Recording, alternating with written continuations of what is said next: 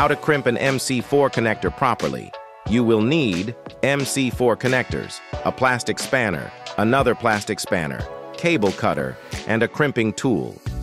You do not want your cable to extend beyond the crimp on the clip connector, so be careful not to take off too much insulation. Carefully remove the insulation using a cable cutter. Feed the exposed cable into the MC4 connector clip and use your crimping tool to crimp the clip on securely. Take the MC4 connector and loosen the grommet.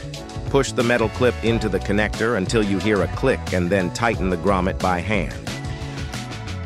Use your plastic spanners to tighten the grommet further until you hear another click.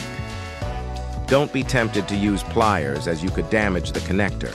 Now you have a safe and secure MC4 connector.